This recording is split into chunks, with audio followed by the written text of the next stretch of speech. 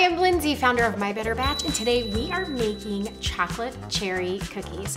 These cookies are loaded with semi-sweet chocolate chunks, they are packed with dried cherries, and they are filled with chocolate. This sounds like a lot, huh? Well, you will be happy to find out that this recipe is so simple. We're gonna use My Better Batch chocolate chunk cookie mix as our base, and with a few simple additions, we are gonna have a cookie that tastes like you spent all day in the kitchen.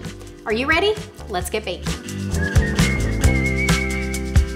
For this recipe, you'll need 1 box of My Better Batch chocolate chunk cookie mix, prepared according to package instructions, with 1 large egg and 6 tablespoons of unsalted butter, softened. In addition, you'll need 1 cup of dried cherries and 1 cup of dark chocolate melting wafers. Let's preheat the oven to 375 degrees and get started. As I mentioned, I've made this over-the-top recipe so simple by starting with my chocolate chunk cookie mix.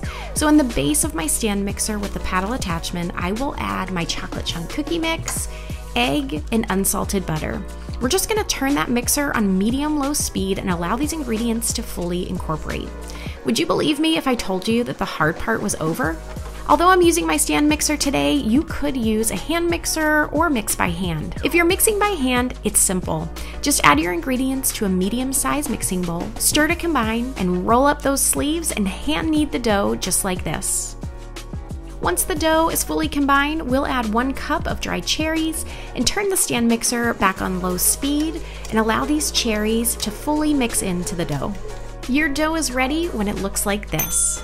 Use a cookie scoop or a spoon to scoop about 2 tablespoons of dough onto a parchment-lined cookie sheet. Your dough will be about 1.5 inches in diameter and should be placed on the cookie sheet about 2.5 inches apart.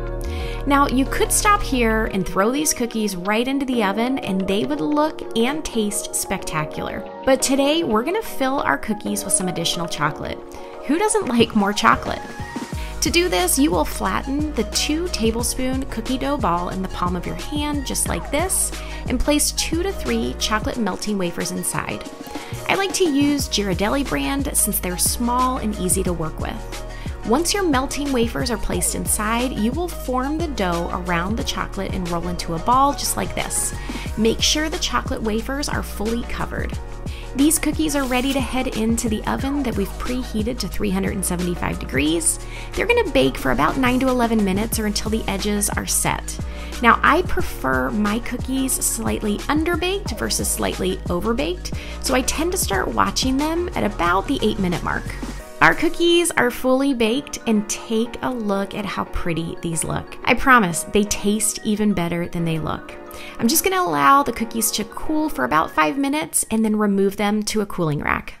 This decadent chocolate cherry cookie came together in no time at all, using My Better Batch chocolate chunk cookie mix and a few simple additions. Quick, simple, and oh so delicious. This is one cookie that I prefer to eat right out of the oven while it's warm. It's got that gooey chocolate-filled center, and it's a little messy too. It is absolutely irresistible. If you can't find My Better Batch chocolate chunk cookie mix on your local grocery store shelves, be sure to check out our website for this and all of our cookie mix flavors. I'm Lindsay with My Better Batch. Thanks for baking with me today.